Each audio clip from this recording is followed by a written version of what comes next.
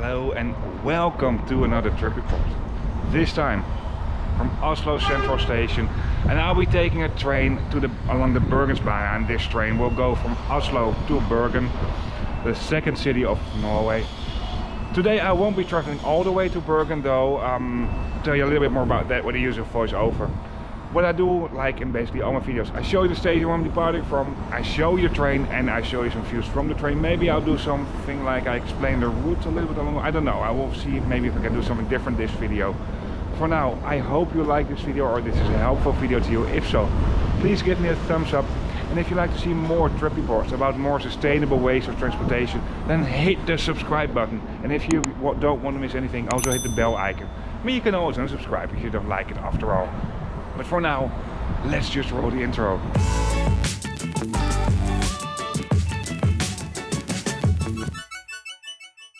Before we dive into this, a quick comparison on the environmental impact if you're traveling by train, car and plane on this route. Of course, trains won't clean the air. However, in terms of carbon dioxide, you can travel 798 times by train to have the same carbon footprint as traveling one time by plane. The energy resources, so basically the kilowatt hours, so the amount of energy that is needed for one train ride, is 96% lower than one flight. However, because the energy resources for trains are much more sustainable, the total carbon footprint is way lower than taking a plane. Trains are in general the more sustainable way of transportation, but in this specific situation, the resources that are being used for energy are also fully sustainable. But for now, let's dive into this video. I arrived a day earlier in Oslo from Gothenburg by train. I am working for a Dutch railway related tour operator, so mainly making package deals, Trainrondreis.nl, and this trip is a part of a field trip. Because my planning for this trip was overall pretty tight, I did not spend a whole lot of time in Oslo. In a way it's a bit a pity though, because Oslo is a really nice city. Everything is very walkable over here, it's not a big city. However, there are also many things to discover on the outskirts of Oslo. There are so many islands around Oslo. Basically you can just go island hopping and discover all these little islands. Or if you just prefer to take a sauna and to dive into the Oslo fjord, well, you can do that here as well. It's not even that far from the railway station. However, I'm sure you're not watching this video for a city guide of Oslo. So let's dive into this topic and let's discover Oslo Central railway station. Public transport in the Oslo region is very good. Apart from buses and trams, there's also a good metro system, but I'll show you this briefly in a bit. Until 1980, Oslo used to have two main railway stations. Basically two terminal stations that were not connected with each other. However, in 1980 a tunnel opened under the city, making the East Railway Station the main railway station of Oslo. What used to be the East Railway Station is now a part of a shopping mall that is more or less integrated within the Central Railway Station. The current and new Central Railway Station is quite a big and modern railway station, and this here used to be the old East Railway Station. Nowadays this is a food court where you find lots of good restaurants, to be honest. Over here, but also in a newer part of the railway station, you find hotels that are integrated within the railway station. Next to the old railway station building where you find the food court, there's also a terrace. I think it's really nice in the summertime though, but when I was here it was a bit chill. Before we hit inside the railway station, let's discover a little bit more around it. At the side there's a small playground, you find a taxi stand, and close to the taxi stand there's even a parking grass for both bikes and cars. I don't know if this is also a place where you can rent bikes, I didn't notice it. However, you can park your bike here and I think this is really neat. The metro of Oslo is indicated with the letter T. This basically stands for tunnel railway, if I literally translate it. The metro is really good integrated within the modern Central Railway Station building. And for now, I think it's time to discover that railway station. The new railway station that has been opened in the 1980s, so Oslo Central Railway Station, is huge. And this is not just a railway station. Also, several shopping malls have been integrated within this, so there's no shortage of shops at all. That's the least you you could say. Apart from that, the railway station itself also hosts quite a lot of shops, but most shops here are a little bit more related to traveling, like for example currency exchange offices, lots of convenience stores and also railway related services. Directions have been marked crystal clear in both Norwegian and English, and information about departing but also arriving trains has been marked very well throughout the railway station. Tracks 13 to 19 are a little bit more located at the side of the railway station, and these are all terminal tracks. A little bit like the old situation before 1980. The other tracks with the lower platform numbers, these are all through tracks, and from there on you can find trains that will go to all directions. At this part of the railway station, well, there's absolutely no shortage of shops as well. And there are quite a lot of 7-Elevens. With so many 7-Elevens, it feels like I'm back in Taiwan. Although the weather is not quite like the weather you can expect in Taiwan though. Well, you will find waiting rooms in Norway to keep warm in the winter time. And in Taiwan, you'll find waiting rooms to keep cool in the summertime. There was also a point where you can rent power banks. You need to register via an app, and this didn't work from me. This app is not listed in the Dutch Play Store, so I think this is only related for Norwegians. About tickets, I strongly recommend you to buy your ticket in advance, but you'll find several vending machines for both the flight trains, the airport express trains and the regular trains at this station. If you go to the airport express trains are way pricier than the regular trains. The airport express trains, this is branded with the name Flight Target, and the regular trains are branded with the name N-Tour. They both have vending machines and ticket counters. But I truly hope that if you watch this video you're convinced of flying as little as possible, so I hope you don't take a train from or to the airport. But if you go from or to the airport, the train is at least the most sustainable way to do so. Of course you can switch between the different tracks and platforms via the concourse of this station, but at the platforms itself you also find an underground passage that will link all the platforms with each other and will also link the railway tracks with the metro station. At last, I think there's something I haven't shown you very well, but I think it speaks for itself. There are quite some spots where you can comfortably wait for your train.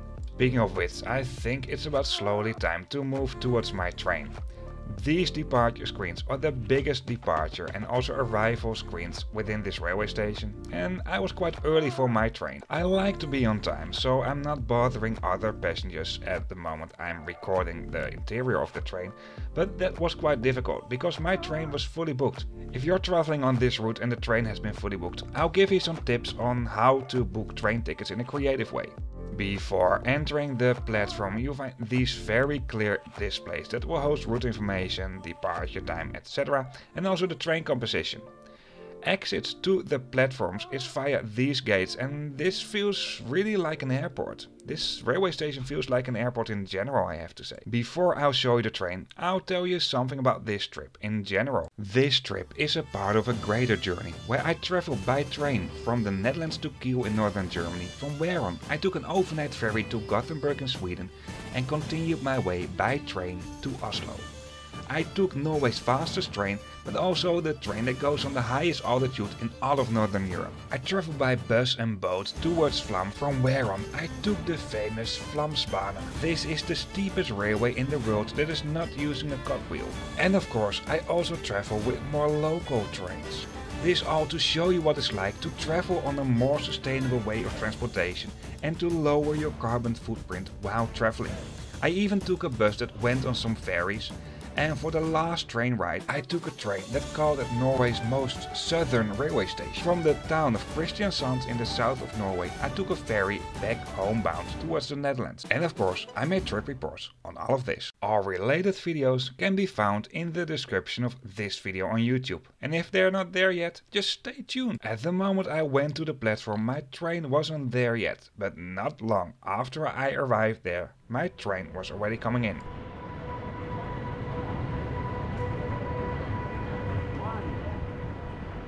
My train is being pulled in by an all-trans locomotive type EL18 built in 1997, and with a top speed of 200 km per hour, although this train won't go that fast on this route. Before I show the interior, but also the views from the train, let's take a quick look on the outside of the train.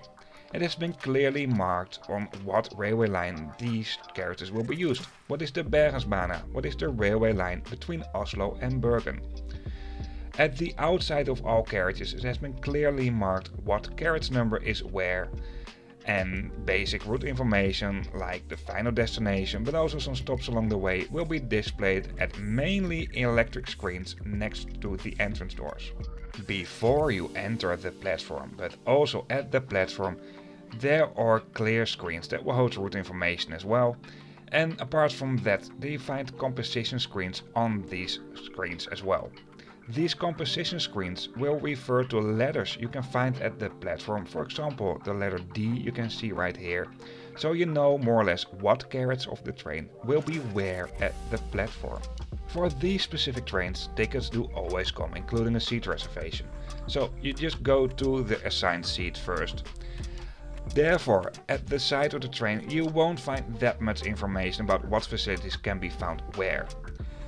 These trains do come in general in one class only, but there's a little trigger and I'll show you this later on in the video. And apart from that, you will find special zones within these trains. At the moment I recorded this part of the video, I already dropped my luggage near my seat and I asked the passenger sitting right next to me if he can take a close eye on my luggage and that I went for a little wander to film something. He did this, but I don't want the train to leave without me, so I just hopped on board, and this is at the moment the train was leaving Oslo. I really like the views from the back of the train, and therefore I really like locomotive halt trains. Normally I show you the train and after that I show you some views from the train, but this time I will do it slightly different. Mainly to give you some background information about this stunning railway line, but I'll get back with facts a little bit later on, because we're in a tunnel now anyway. Let's start with the train tour. Apart from the displays at the side of the train, at the moment you enter one carriage, the carriage number has also been written over here. These are long distance trains, so of course you'll find a lot of space for your luggage. Apart from the overhead luggage racks you find throughout the train, there are special luggage zones at the end of each open compartment. Most carriages do come in the same layout, and I will show you this first. Of course, not everything is the same, but I will show you the rest a little bit later on in the video while I show you some views from the train. And this is how most carriages look like. They come in a 2x2 configuration, so 2 seats on both sides of the aisle. There are special pet-free zones, so within these carriages it's strictly forbidden to travel with your pet.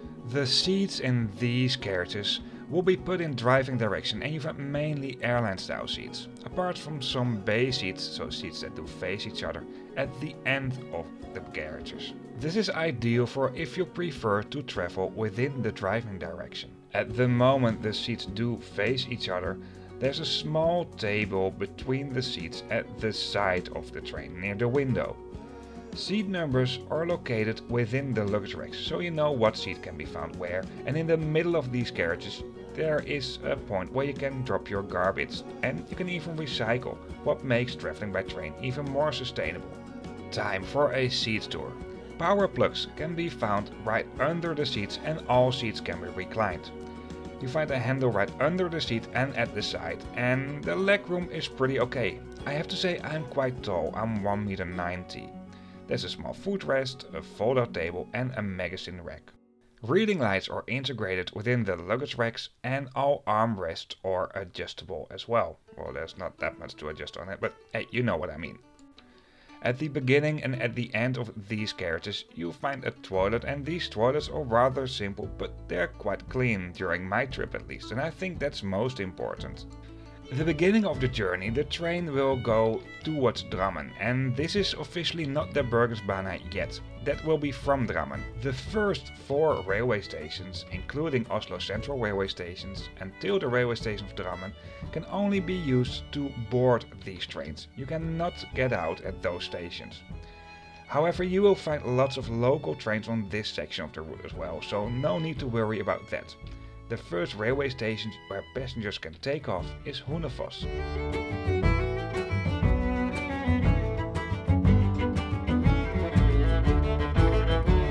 The first section after you leave Oslo is definitely not the most scenic section of this railway line. However, the scenery becomes better and better, so no need to worry about that. The reason why I do a voiceover while I show you some views from the train and also show you some other parts of the train while I, well, show you the views from the train is because this is a really special railway line. The total length of the Bergensbana is 471.25 kilometers and you find a total of 182 tunnels. The longest one is 10.3 kilometers. Apart from that, this railway line will have the highest altitude of all railway lines in Northern Europe. The highest point is 1237 meters above sea level.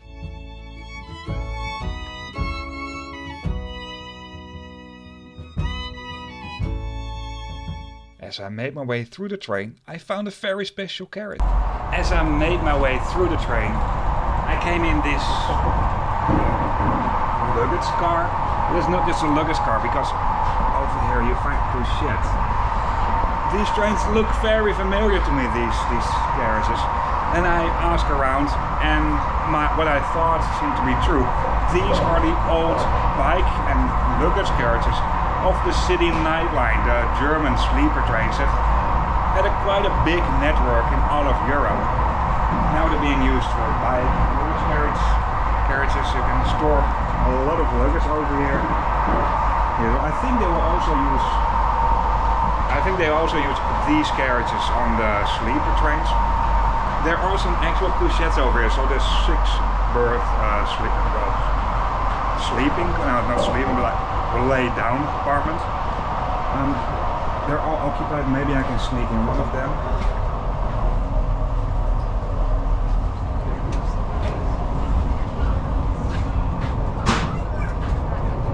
This one seems to be empty, but these are just the old German sleeping carriages. You can put a table out, looks really nice. I don't know if you need to book this separately or not, but it's really cool. Seat numbers up and over here. No blankets are included though, but it's really nice. Within these sleeping carriages there are even some washing facilities, although they are not that big as you might expect at couchette sleeping carriages. The toilets in these carriages are slightly different, but also pretty fine.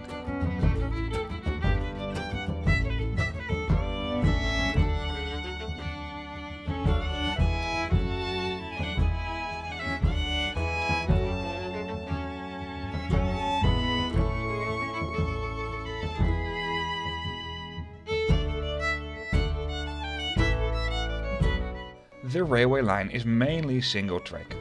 There are some points where trains can pass each other, mainly at railway stations but also at some places in the middle of nowhere. For example here at the railway station of Eurail. Apart from these passenger trains, there are quite some freight trains that will use this railway line as well.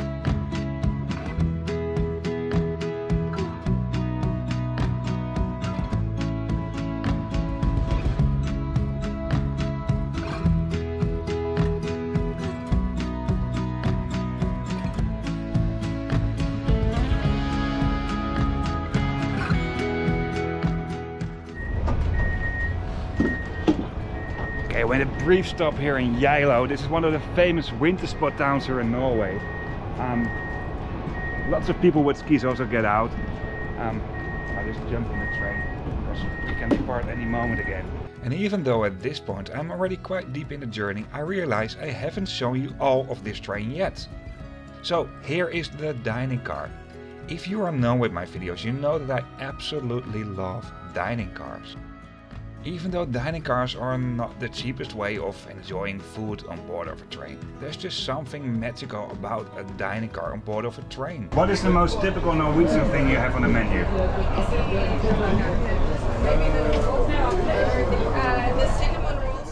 I did not record this very well, but I took the cinnamon roll that's typically from Bergen and the waffle with brown goat cheese that was really good.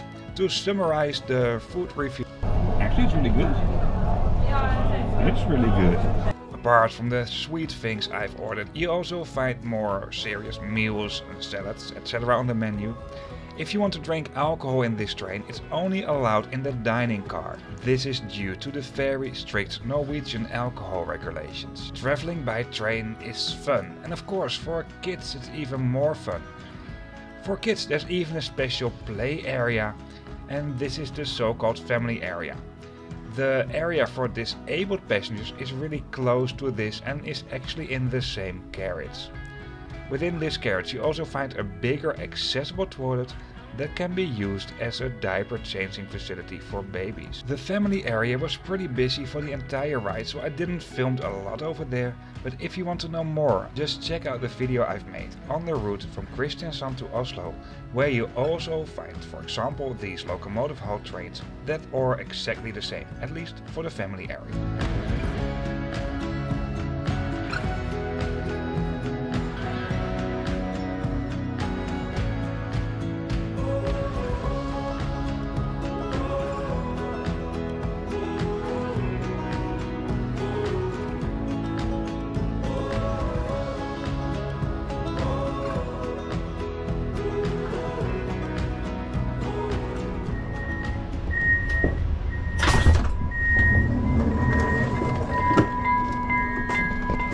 So, right now we're at Finse, and this is the highest railway station in Northern Europe. It's not the highest point of the line yet, it will be a little bit down the road. The train will go right in a tunnel after that. Makes a quick stop so I jump in the train again. The railway station of Finse is unique because this spot can only be reached by train. There are no roads to this point. After Finse, the train will mainly be in tunnels. And the first station after Finse is Hardangervidda, if I pronounce it right. This is built in an avalanche tunnel. From here on the train will go downwards and leave the Hardangervidda mountain plateau. I haven't shown you everything on this train yet, because today I'll be traveling in plus class. What is a kind of first class? This comes just like the rest of the train in a 2x2 configuration, but you have more leg room. The seats can be reclined just like normal, and you find power plugs between the seats. And below the seat you find another handle you can use to recline the bottom part of the seat. You find just the same amount as luggage space as in the rest of the train, however, because less people do fit in this carriage, you have netto more luggage room. I was traveling with a second class Interrail, and to me this is not worth the extra price.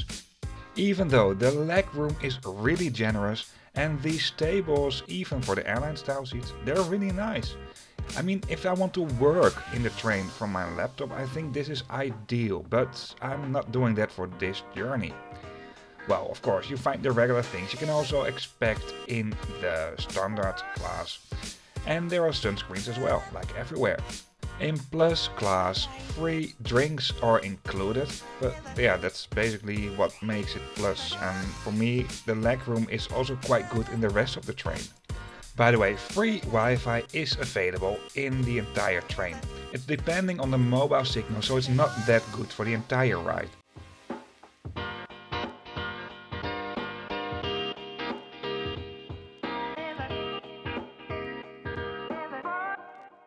Along this railway line there are some really nice places. For example, Meerdal. From Meerdal you will find the famous Bergensbana. This is the Vlam railway that will go to, obviously, the town of Vlam. This is a very touristic train, and in the summertime it can be really busy on this railway line. Later on during this trip I will also take the Bergensbana, so there will be a dedicated trip report for this as well. I made a kind of a looping for this section of my total journey, and the next day I took from Meerdal a local train to Oslo and Bergen. Of course I made a trip report on this as well. On the section Meerdal-Bergen you actually find quite some local trains, and for those trains you don't need to reserve a seat. However, I continued the journey with the train that I took from Oslo towards Voss, and the views, well, they stayed amazing. On the route Oslo-Bergen you will find 3 to 4 long distance trains that will go at daytime per day, depending on the season, and there's 1 sleeper train per day. The sleeper train takes some more time, because otherwise the journey would be a little bit too short.